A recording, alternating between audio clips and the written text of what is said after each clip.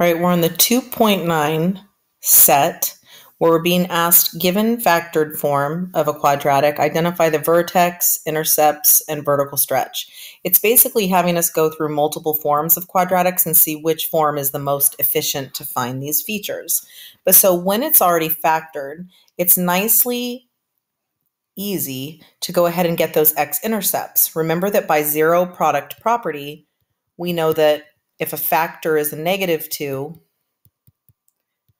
that my x-intercept is a +2, right? And so if my factor is a +6, we know that the x-intercept is just a -6.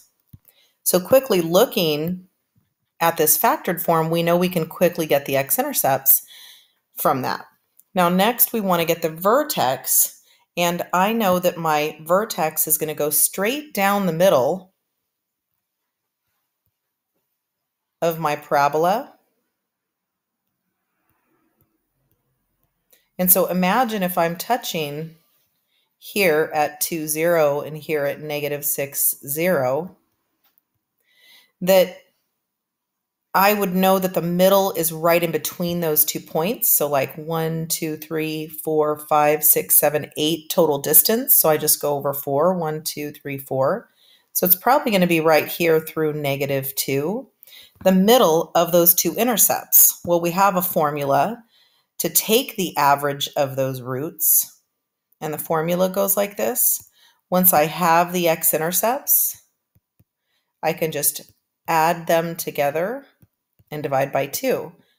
So -6 plus 2, or 2 plus -6, gives me -4 over 2. And so I know that the x of my vertex goes right through -2. Then for me to get the y of that vertex, I would just plug in the -2 and simplify. So -2 minus 2 is going to be a -4. And then -2 plus 6 is going to be a +4. Well, 4 times 4 times 4 is 64. There's a negative in there. So there's the y value of my vertex, or the hk. That's the k value of my vertex. Then for the y-intercept, I can do the same thing with the original equation, plugging in 0. So I would say 4 times 0 minus 2, and then 0 plus 6, which is 4 times -2 times 6. And so my y-intercept is going to be 4 times 2 is 8, 8 times 6 is 48, and then that's also negative. So my y-intercept is going to be 0, -48. Finally, the stretch of the graph is just this number out here in front. It's just 4. So let's look to see what took us a long time on those and what was easy on those. Let's move this intercept over. 0, -48. Okay. The other thing I just want to point out, a quick way to do the intercept, if I get rid of all this work, the y-intercept that is that didn't we notice that when this zeroes out and this zeroes out, I end up just multiplying these 3 numbers. So 4 times 2 is 8, and 8 times 6 is 48. So I can now see a quick way of using this form. So here we go. X-intercepts, we got those pretty quick. This one's just going to give me -2, 0, +6, 0. Y-intercept, I know I can just multiply. -6 times -6 is going to be +36. Stretch is just 3 from right here. Finally, the vertex, we're going to do the average of the roots. So -2 plus 6 is, divided by 2 is 4 divided by 2. So my x is going to be 2. And then plugging a 2 in up here to get the y value, and we're done.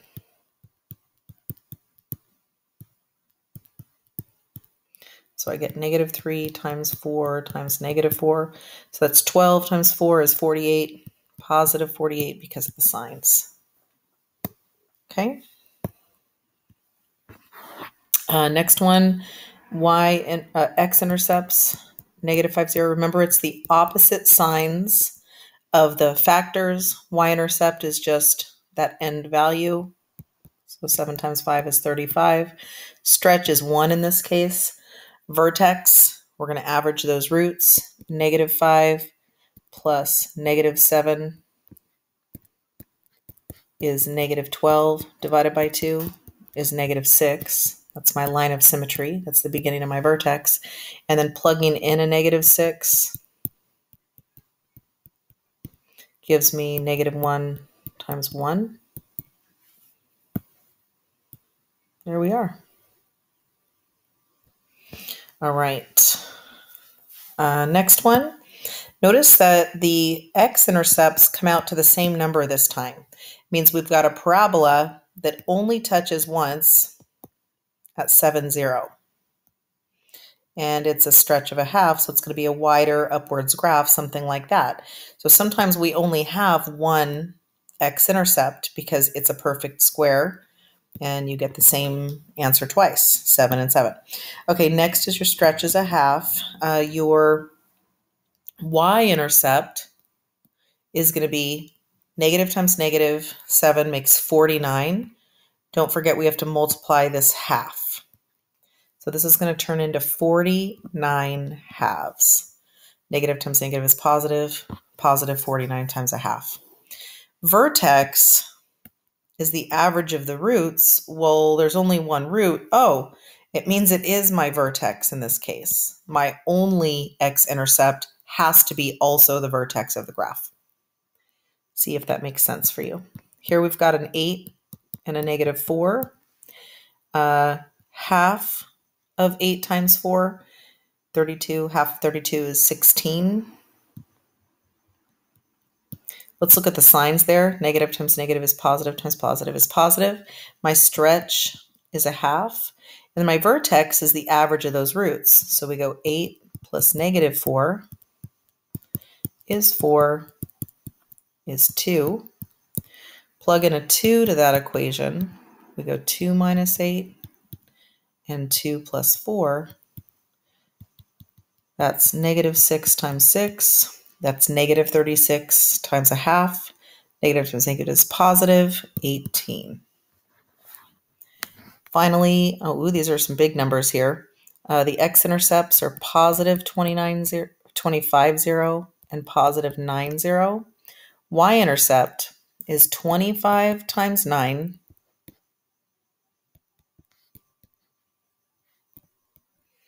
and then times 3/5.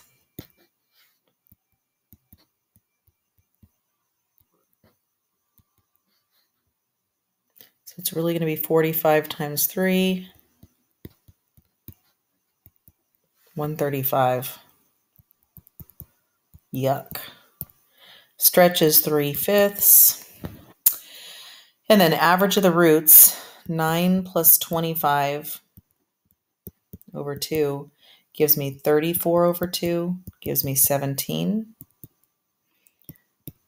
And then 17 minus 25, 17 minus 9 is -8 times 8, or -64 times 3/5. And 192/5. Ew. I am definitely going to check the answer key on that one tomorrow because that is some nasty numbers and I want to double check myself on all that arithmetic. Okay. Pause the video. Last 3. See how much you can do on your own before you do these. All right, let's see how you did. X-intercepts 3, 0 and -3, 0. Y-intercept is going to be -9 times 3/4. It's going to be -27/4. Stretch is 3/4. Vertex is an average of the roots. So picture 3 in one direction, 3 in the other, and how that's going to really just zero out. But let's go do it just to double check. -3 plus 3 over 2 is 0 over 2 is 0. Do you see how that comes about? And then we plug in 0 0 minus 3 and 0 plus 3 gives me negative 9. And then negative 9 times 3/4 is negative 27/4. Well, that's weird. Why did I get the same answer for the y-intercept and the vertex? Because the vertex happens to go, picture that's like the middle of your graph through the y-axis. All right, good job on that one. All right, next one shows a stretch of 1, and our x-intercepts are 5, 0, and negative 5, 0. Picture again, if it goes the same distance in both directions, how my vertex is going to zero out again, and it's just going to go up or down from there. So here I've got 5 times 5 is 25 times this negative 1. So negative 25 times negative 1 is positive 25.